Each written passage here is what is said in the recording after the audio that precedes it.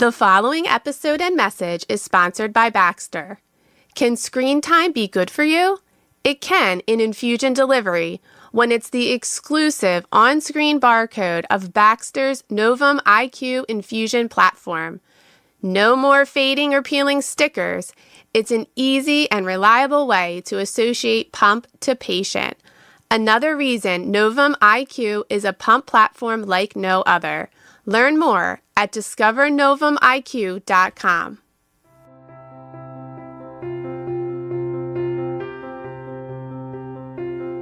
Hello and welcome to Nancast. I'm Jill, your host. Neonatology is constantly evolving, and NICU nurses are not just caregivers. They're innovators, leaders, creative problem solvers, and change makers. In the NICU, every moment counts, and innovation can make a world of difference for our tiniest patients. How many times have you thought of a better design for a product but don't know where to start? How can we, as NICU nurses or APRNs, translate those ideas into reality? How can we drive change in the industry? Today, we'll be joined by Beth Schinkel and Kelley Thompson, who are at the forefront of pioneering new techniques, technologies, and practices that enhance the care and outcomes for our critically ill newborns. Beth is a NICU nurse whose passion for improving neonatal nutrition feeding options led her to develop a point-of-care medical device to concentrate fresh breast milk and/or donor milk so that preterm infants won't need cow milk fortifiers added to their feedings. She co-founded Mother's Milk is Best, Inc. with Elizabeth Nelson, a medical device engineer, and have received NIH funding for preclinical studies. Kelley Thompson is a neonatal nurse practitioner with over 18 years of NICU experience. Kelley designed a positioning aid to use for umbilical line placement that was more developmentally appropriate than what they were currently using. We will hear their stories, learn about the groundbreaking projects they're working on, and discuss how their innovative approach are reshaping the NICU experience for both patients and families. Let's get right into it. Thank you, ladies, for joining us today. We all know that nurses are natural problem solvers, and they also are very creative. Tell us why we should translate that skill set into nursing innovation. Beth, tell us why you think all nurses should be innovating. Well, I think because nurses are in this, they're providing care, and so they're really in it, and they see it from the perspective of what's really going to be helpful and new. And so sometimes I think everybody's been in that position where you get something new in the NICU or any place in a hospital, and you look at it and you think, who was in the room when they came up with this? And, it's just, you ask yourself, like, what was missing, and a lot of times I think it was a nurse. The nurse was missing. The voice of the nurse is so busy providing care that that we think to ourselves, like, somebody else will do it. And my experience is that nurses really have a lot to offer, and yet, like, we don't feel that way necessarily. So we kind of just sort of think of, like, staying in our lane. But when you really look at what nurses could provide and how it would benefit babies and patients in general, there's so much there. So I think that's why nurses should be really driving the bus on this one. I feel like nurses should be innovators because anytime you walk into any unit, like a NICU, you can look around and you will see nurses who are doing their own thing by their patients' bedsides, to whether it's to hang a feeding, whether it's to do something to the baby. They're always trying to make something so that way it will help the process go along. So I feel like we're always trying as nurses to innovate. What can we do to make this situation better, make this process better and stuff? And like I said, you'll see it if you walk into a NICU. If you walk by a baby's bedside, you might see a feeding hanging a different way than the syringe pump instead of going over a syringe pump. You could walk in and see, something with a respiratory, device doing something differently, or IV fluids, just to make the process a little easier for the nurses. So I feel like we are always just trying to improve stuff, so therefore we are natural innovators. I totally agree. I think that nurses have the unique ability to intertwine their evidence-based practice skills and their, practical clinical knowledge, create devices and products that work. Just like Beth said, we see these new products and we think, who made this? Because oftentimes they don't have that much input of a NICU nurse. So like Kelley said, you walk down and you see different ways that people hang a feeding, and maybe some nurse is onto something, and she's, inadvertently created some really new innovation that could make things easier. But I think that nurses just lack the knowledge of how to proceed with these new innovations that they've created. So that's why I'm really lucky to have two nurse leaders here that can explain to us how they paved the way forward to their nurse-led innovations. So Beth, do you want to tell us your story on your nursing innovation journey? I think I was working in a level 3 NICU, and I think occasionally we would always make changes into care, but I was kind of so busy at the time that it wasn't till I moved across the country and I was interviewing and looking at what was in hospitals, and I realized that there wasn't something a lot better than what we were doing in the NICU, and I was thinking that Colorado used donor milk really early, and I was really excited about using donor milk in the NICU. And so when I was interviewing at these hospitals, I thought that they were going to be using only donor milk, and it turned out they were using still formula. And so I was thinking about it, and I came up with a concept of a medical device to remove some water at point of care from mother's own milk, like fresh milk or thawed, whatever. And then I went to people that I had worked with in the past, and I asked them, do you think this would work? And to my surprise, people were really super positive and encouraging about it. So I ended up kind of drawing up like a patent, applied for a patent. After I did try to contact some people, companies, thinking they would just go ahead and do it, but it turned out that no, they kind of want you to do it, I guess. So I went ahead and filed a patent, and then I continued to work on the prototype for the device, and then working with teams and getting grants from the NIH and state, we were able to do proof of concept and publish and do studies. And so now we're planning to go to market in the next year and a half. That's amazing. And you said you needed to apply for a patent. Now, is that a really difficult process? Because I feel like nurses don't have that business mindset all the time, and that might be a roadblock or a challenge that nurses might face if they want to move forward with an idea. So that was sort of a unique situation in that I wasn't actually working in the hospital I was interviewing, because I just moved. So when you work for a hospital system, generally intellectual property is potentially owned by the hospital system. So it might be actually easier to then contact an office and say, within your hospital system, I have this idea. It would definitely change ownership, but they would help you potentially file that patent. Filing a patent is actually not that intimidating. You can do a provisional, and you just put the application in, and it's almost like a placeholder, and then you follow up, and it gets expensive down the road. But if you're working for a hospital system already, you might not own it all, or might own part of it, but the hospital would be helpful in getting the fees paid for and everything and moving forward. So that could be a huge help. As far as developing a prototype, how is that process? So when creating a prototype, it sort of depends on what exactly you're trying to do. So if you're in a NICU and you're already sort of making something yourself, you might be able to just make the prototype yourself. You figured out how to do it. I was using technology that I wasn't able to make at home myself or anything. So I searched online for retail membrane manufacturers that made the kind of osmotic filter that I thought I was going to need. And so I looked online, and I found a few different companies that made the components that I would need for the device. And I ordered them and had them sent to my house. And then I tested it with cow's milk. And then I had my sister send me breast milk that she pumped herself for her new baby.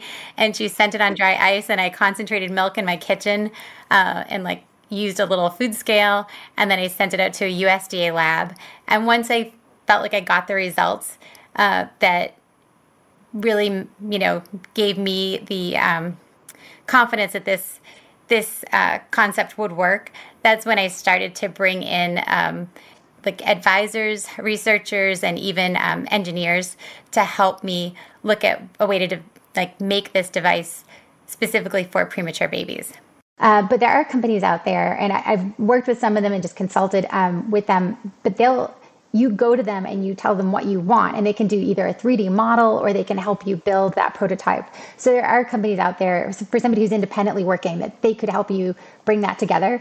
And I work with a medical device engineer. She's a co-founder with me, Elizabeth, and she's amazing and she's done great work. But she's really helped me with that. And you find somebody that will partner with you and work with you, and you can really bring it, right to market that way. If you don't have maybe the knowledge base for creating something, as far as like you have a filtration system, so obviously nurses don't have that biochemical knowledge as much. So that shouldn't be a roadblock to continue forward. There is paths to create the prototype, because then you would be reaching out to other experts in that area and more of a collaborative effort. Yes. So definitely with that, because when you're doing something like this, the person asking the questions, the innovator who's asking the questions like, what can we do? How can we do this? They're like bringing in knowledge from, consultants or bringing in people to help them develop that. So the asking the question and coming up with the like, why aren't we doing this question is usually the impetus to like move forward and figure it out. Because I learned a lot about membranes, but I'm certainly not like a biochemist, and I definitely rely on engineers that I work with, and I definitely defer to people with their skill sets. When we do studies, for example, I might help collect milk and concentrate it, but I'm shipping it out to like university labs all across the country, and the experts are really doing that analysis. So I consult with them all the time, and I think there's like a partnership to make sure, if you try to reinvent the wheel, you're going to take a long time to do something, and it could be so challenging that it would be like, sort of discouraging.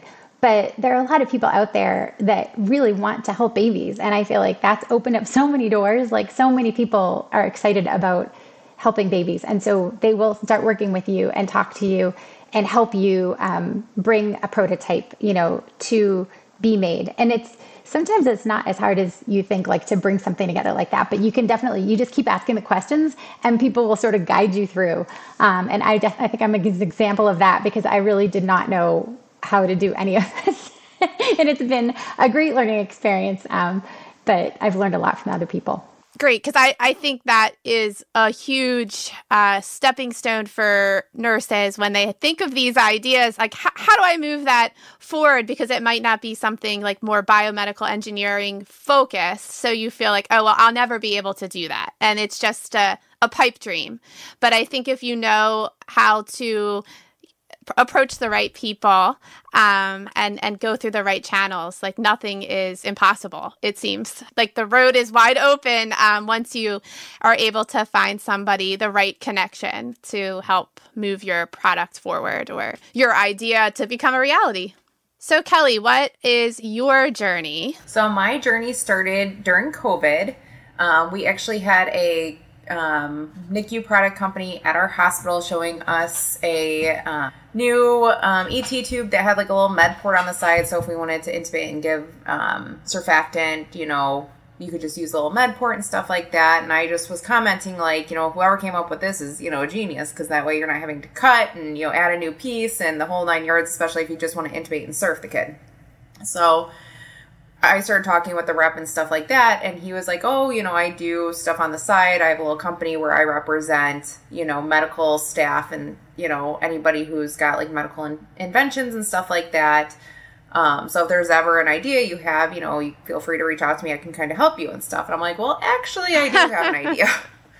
I'm like, and I was kind of talking to him about it, and I was explaining how we position babies for umbilical line placements and stuff, and the big thing was neurodevelopmental at this point in time. Like, it was a big push, everything we need to make sure with our babies that we're doing everything, developmentally appropriate and protecting of them. And I go, right now we just use restraints on their hands and legs and we tie them to the bed.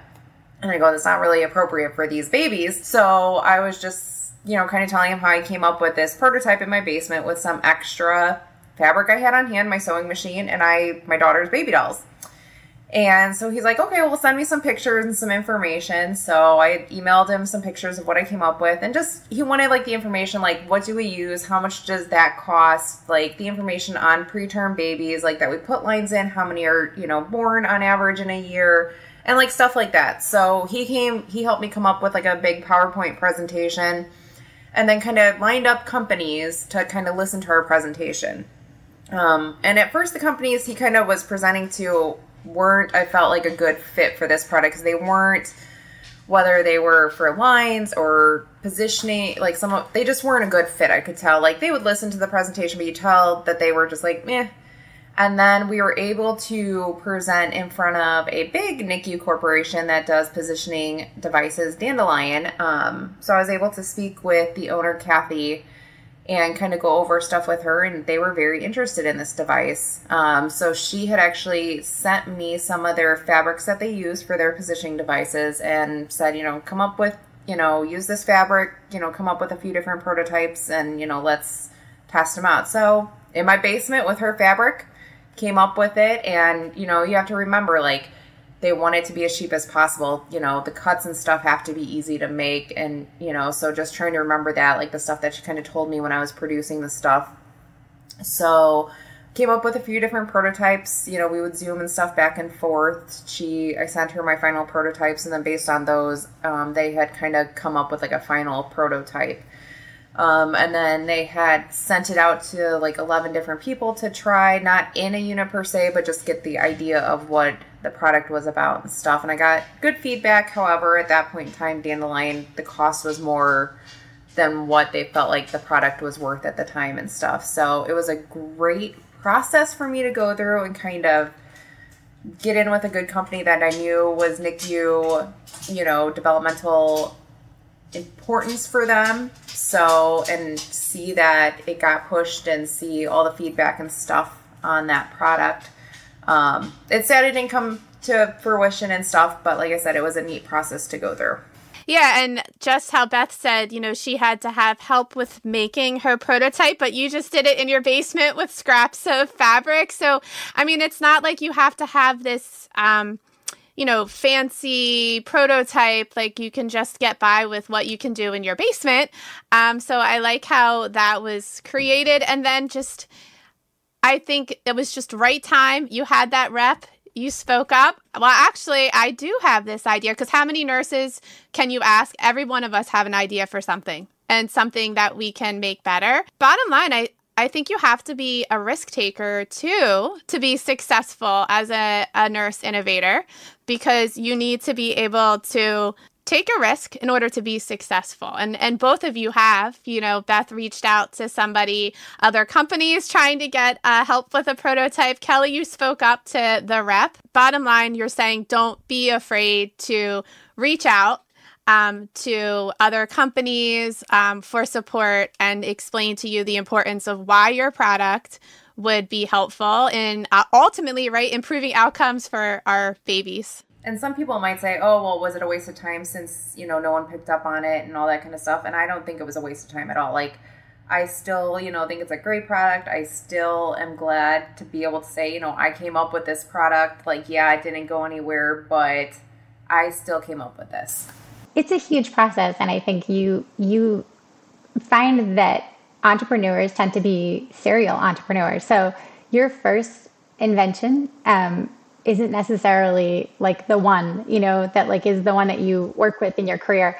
But it's just that slight change in perspective of suddenly looking at like, I can change this, and how many babies would this help? And how many people would this help?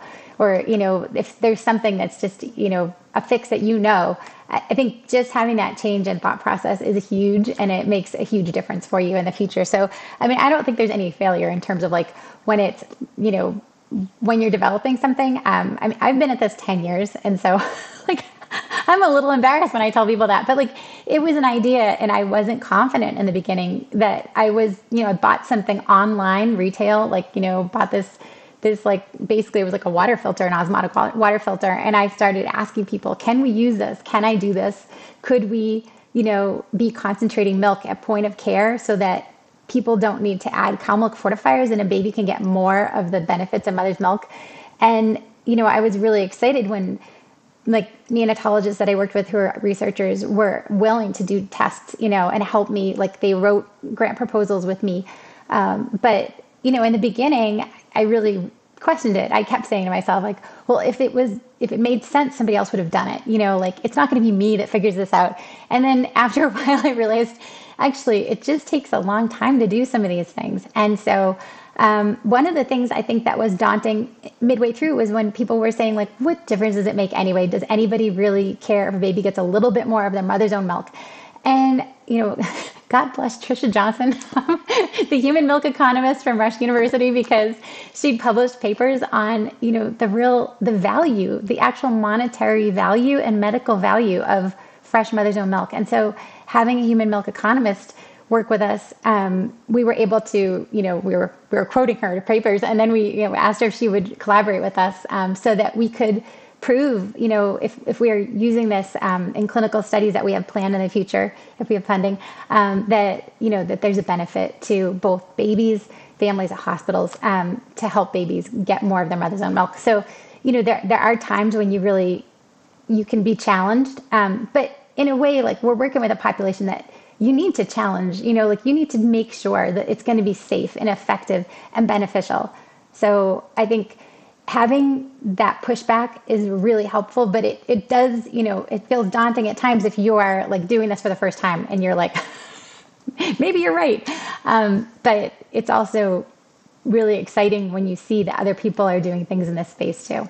So when I was presenting my product to companies initially, it was very hard because a lot of them were not NICU-based companies. So they didn't understand developmentally appropriate for a premature baby.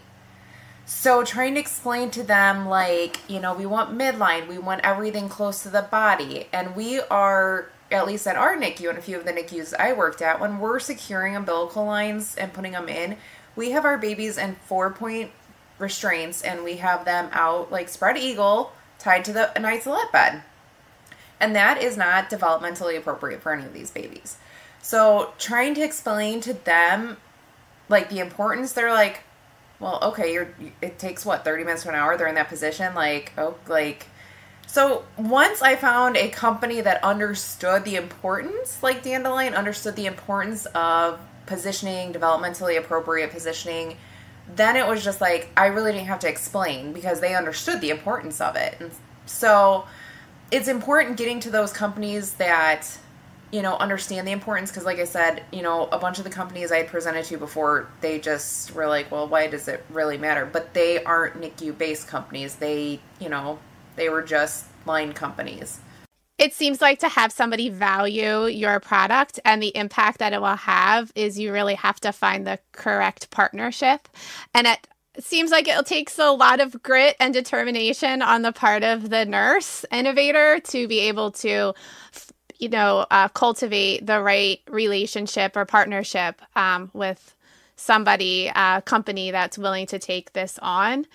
I think that's very true, especially in the NICU. We have a very small group of people in the NICU, and I think a lot of people don't understand what we do. They're not tiny adults. They have so many more needs, and I think that's really hard to translate to people that don't know anything about our little world. Right.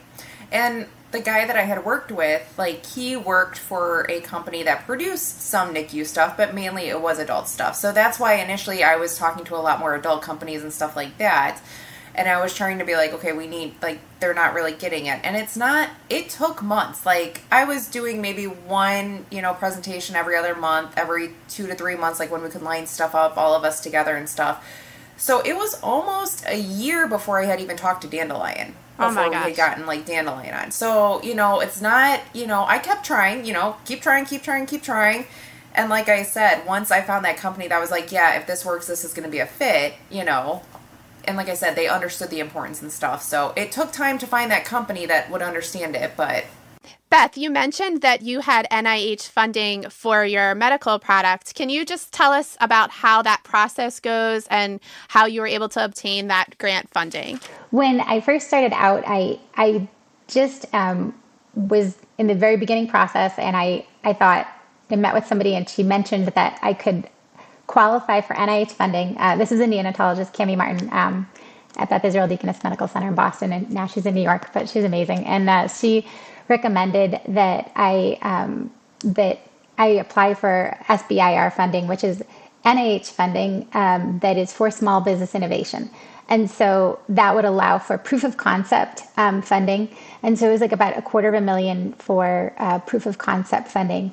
Then I also was able to apply in the state I live in Colorado, for the Colorado Department of Economic Development and International Trade, and they gave us funding for proof of concept.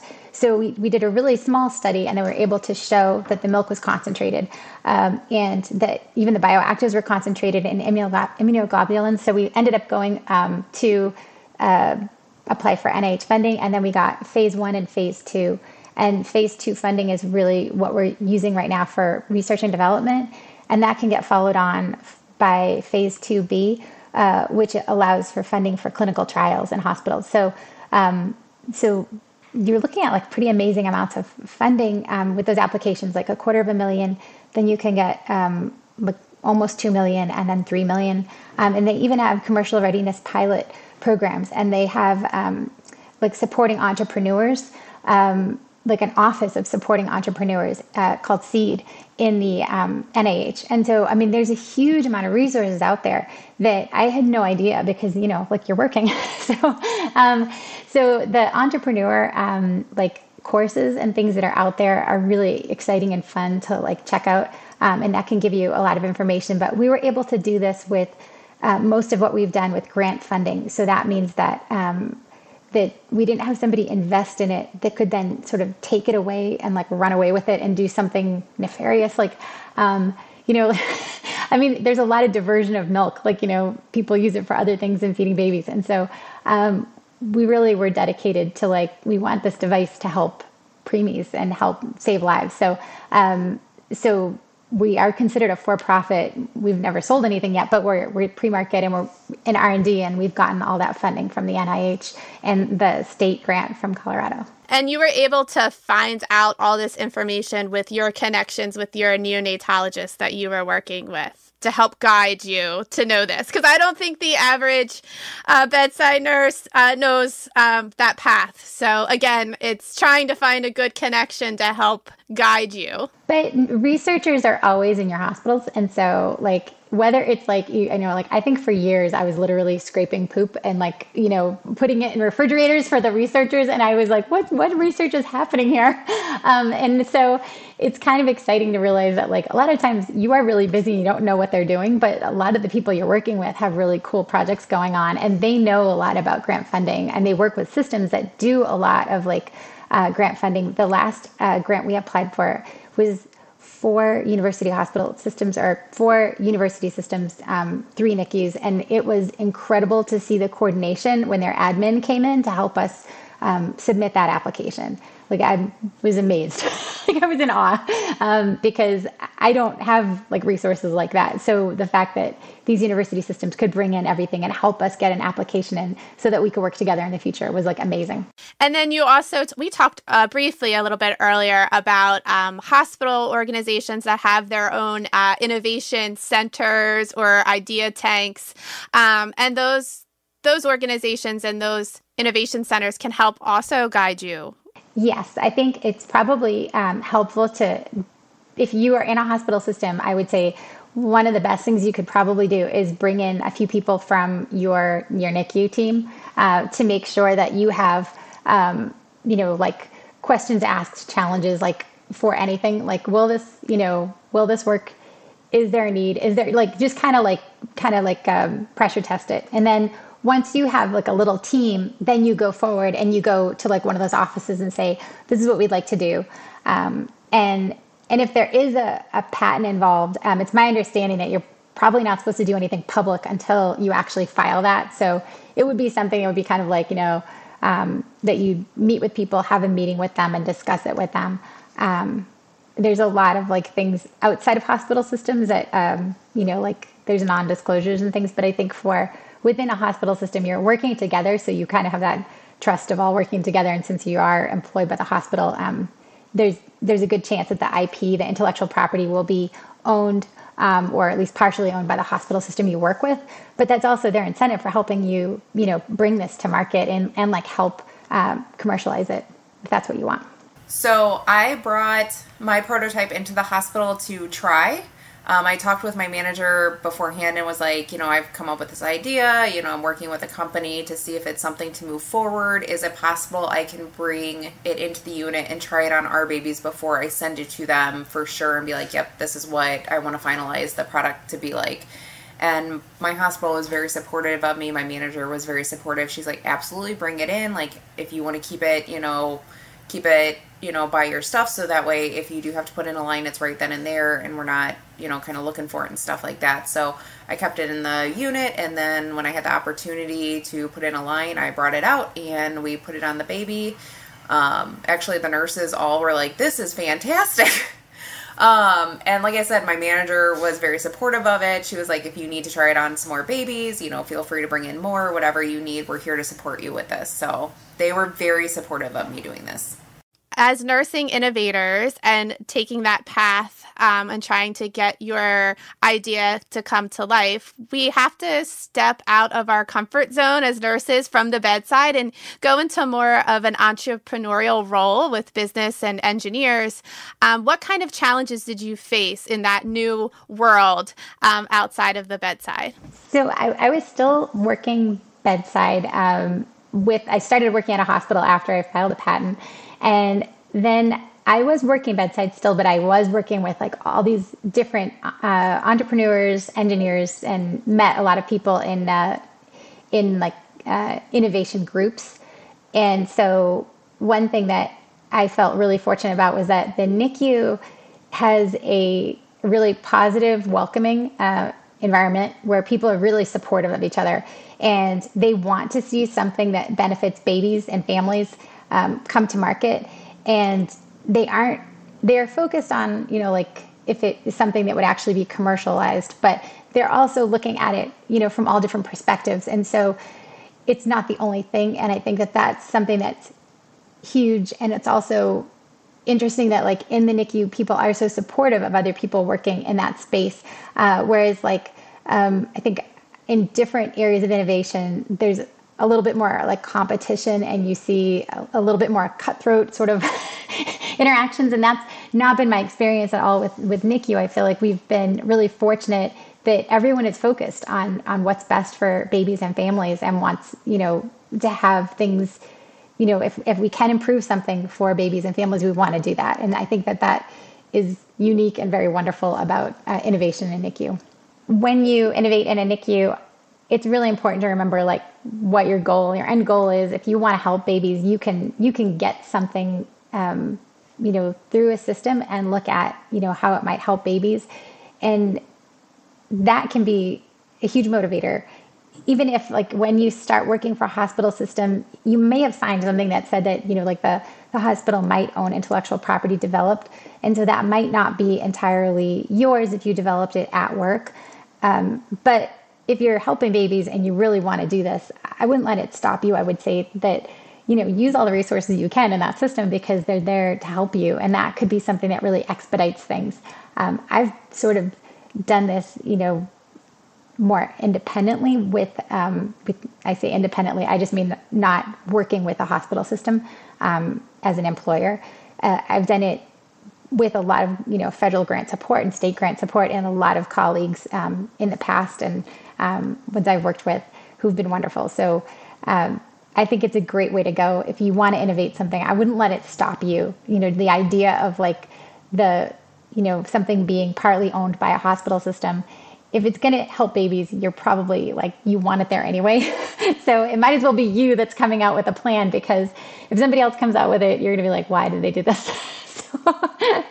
The nurse should have been in the room. Even if you have an idea, write it down. Like if you don't have the time to go forward with it at this point in your life and stuff, write down your idea. Come back to it in a few months, maybe even a year or so. Like, I had thought of this idea way before I had even met, this rep. So it's just like, I had this idea. I didn't know where to go with it. I always had it kind of in the back of my mind and stuff like that. But I had it in my mind for years before I went somewhere with it. So, like I said, even if it's not the right time, like, write your ideas down. You never know when that right time is going to come across, or someone comes, to you and it's just that time works for you guys. Have that idea. Always have it written down. Have it somewhere written down for you to come back to.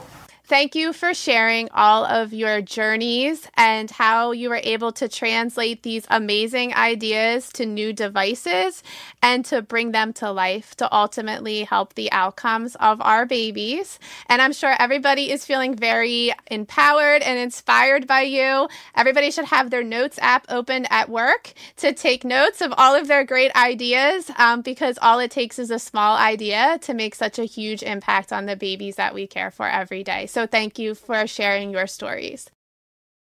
Make sure you never miss an episode of NANcast by subscribing now. This episode is made possible by listeners like you.